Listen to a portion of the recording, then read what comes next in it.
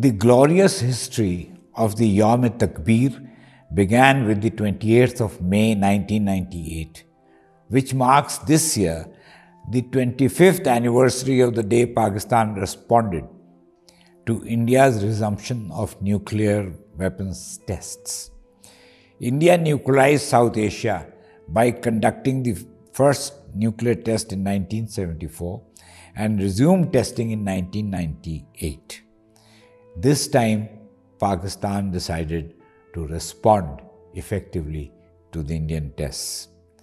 There are indications that India may again test the thermonuclear weapons, which will increase strategic instability in the region. Youm-e-Takbeer is not only a day of solidarity for Pakistan, the occasion on which our defense was made impregnable, but it also marked the outstanding applications of atomic energy and sustainable development of our country. Since 1957, our scientists and engineers have used nuclear atoms for peace and sustainable development, for instance, in producing electricity, cancer treatment, and producing disease-resistant crops. These aspects are directly linked to United Nations Sustainable Development Goals for 2030. Pakistan was among the founding members of the International Atomic Energy Agency and a responsible nuclear state.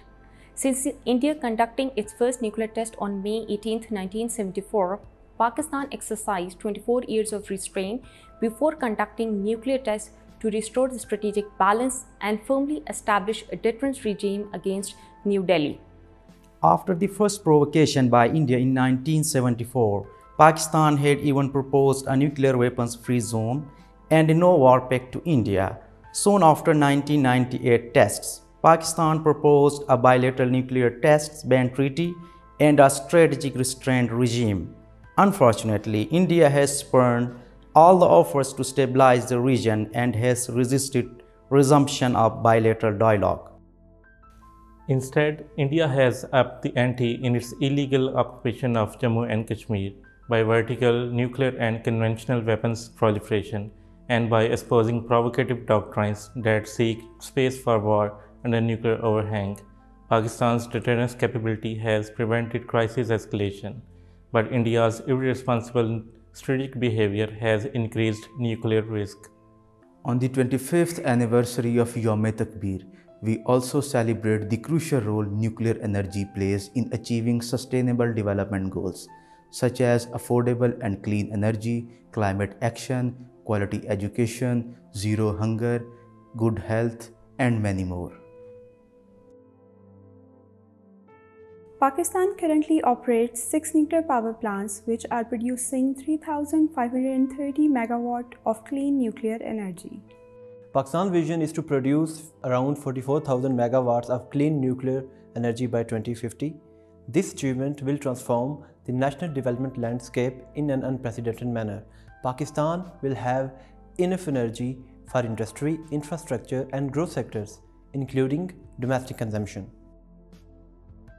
Ensuring healthy lives and promoting well-being for all at all ages come under UN Sustainable Development Goal 3 regarding good health and well-being.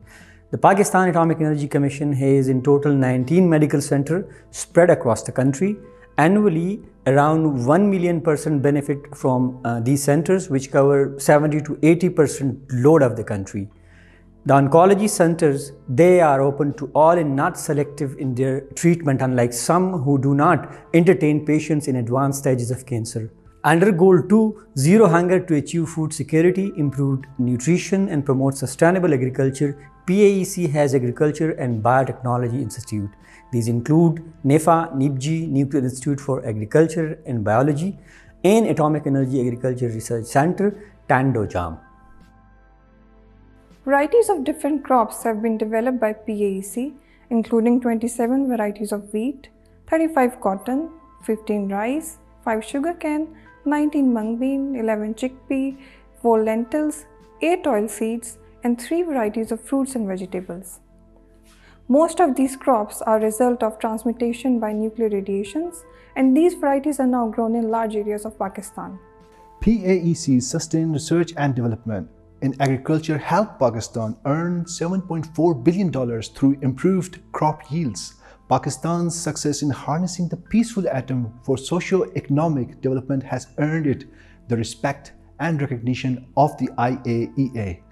Pakistan has also made great strides over the past 6 decades in the peaceful application of nuclear technology, particularly in the biotechnology and health sectors.